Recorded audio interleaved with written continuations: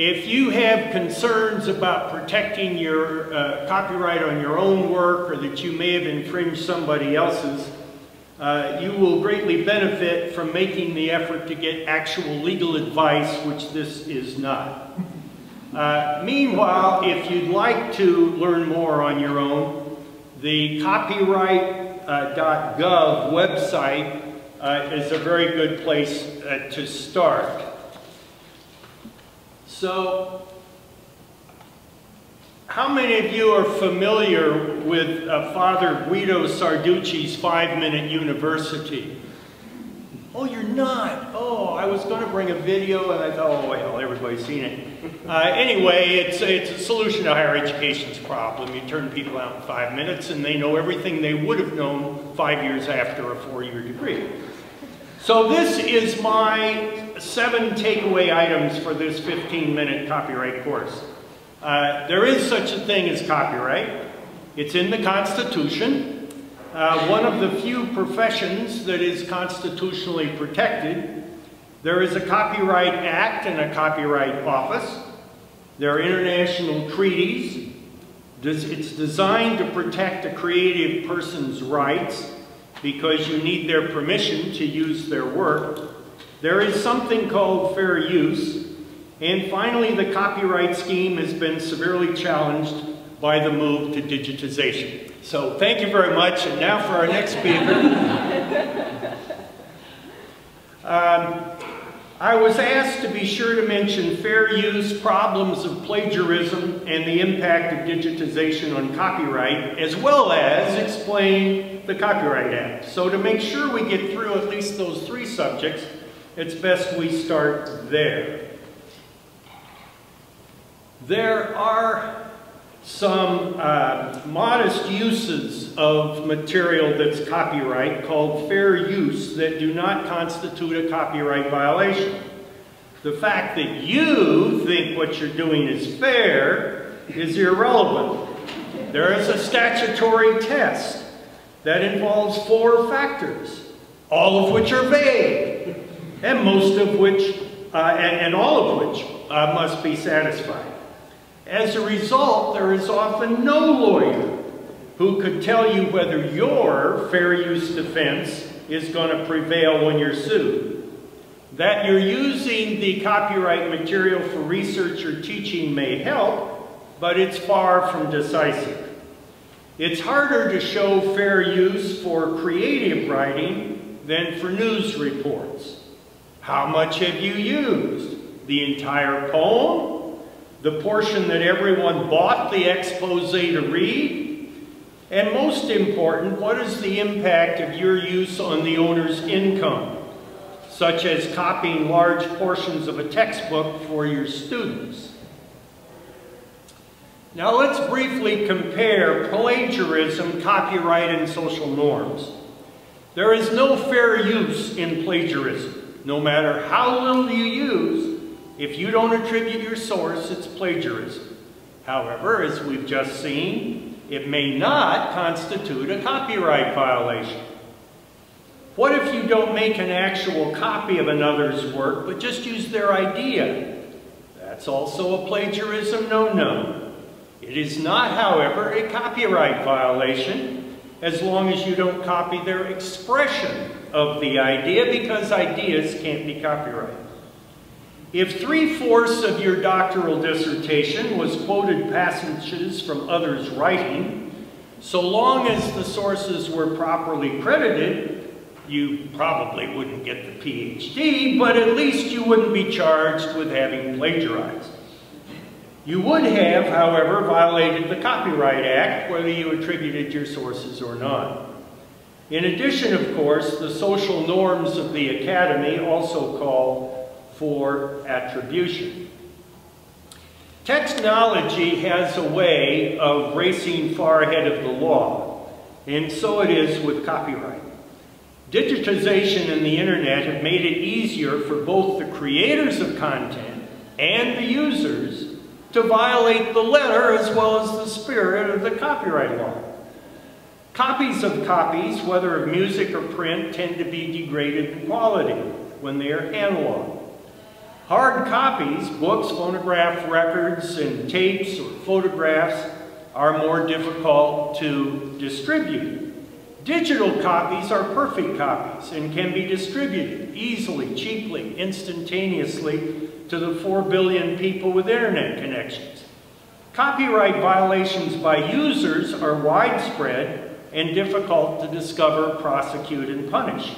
But users aren't the only violators. Digitization offers the owners opportunities to restrict the users' copyright rights as well. Larry Lessig makes a distinction between what he calls East Coast Code and West Coast Code.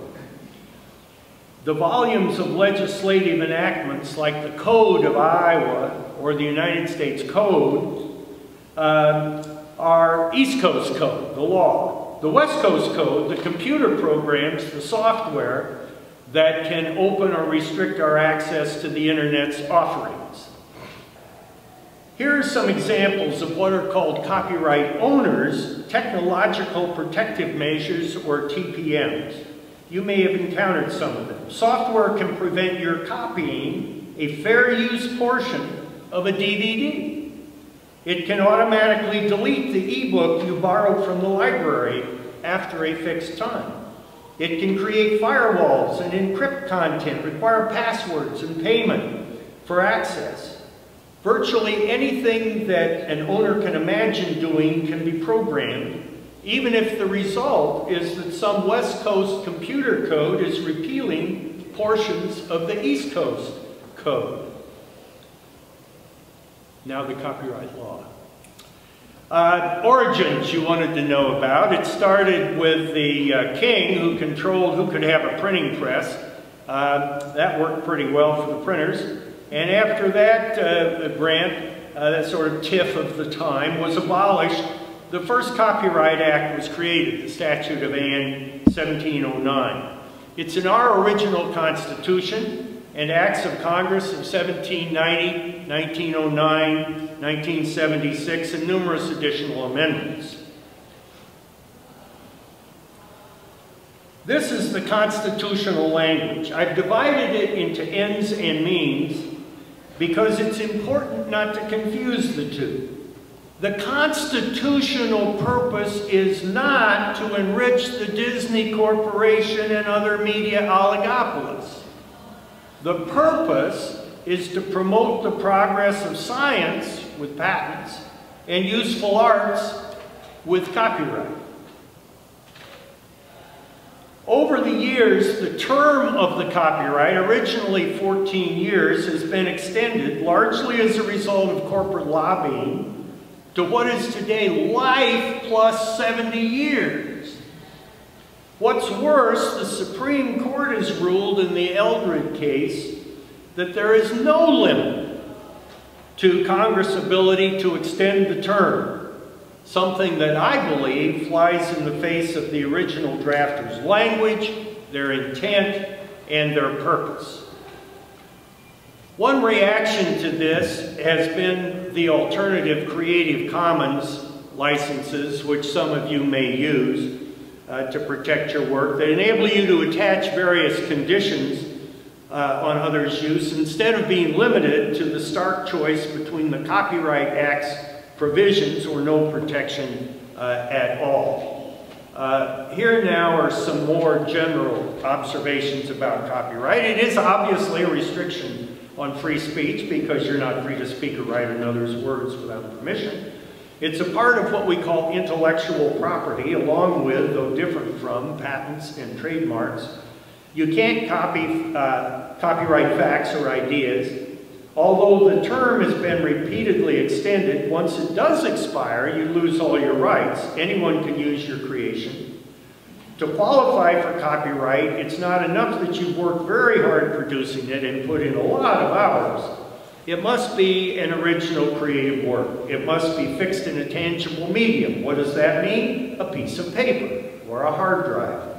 The types of creative works that can be copyrighted have expanded over time, from books to as much as choreography and film.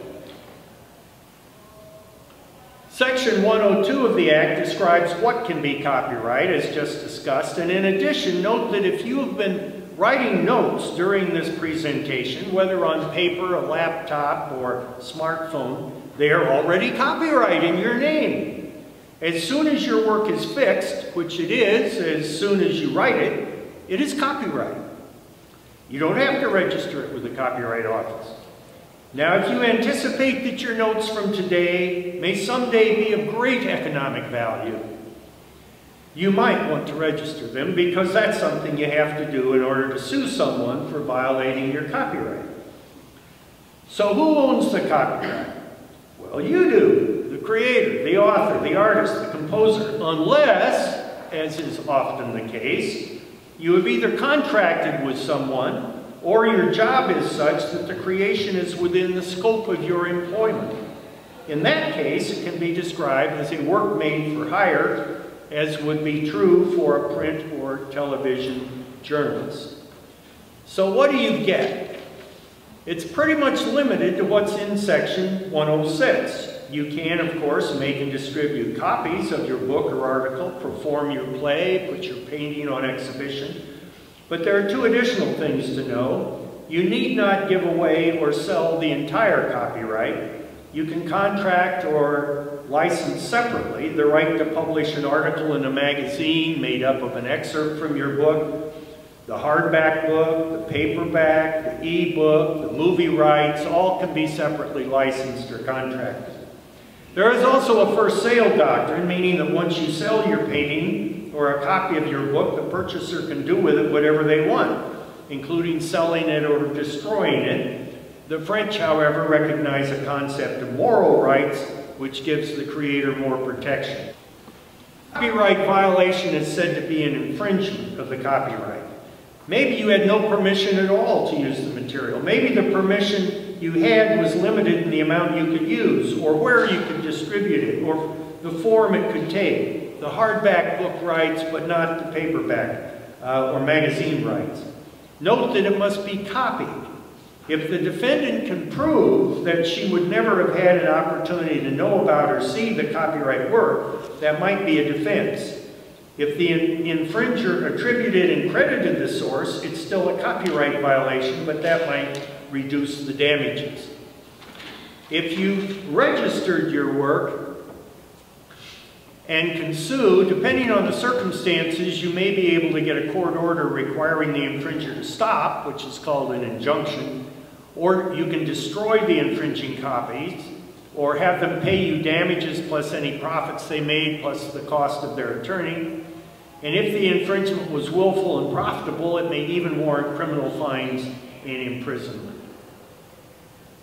So there it is, our 7 takeaway points again. There is copyright, it's in the Constitution and our laws, it protects the creative community, there is such a thing as fair use, although nobody knows precisely what it is. And both the copyright owners and content users have caught copyright in their crossfire. So thanks for inviting me, and good luck.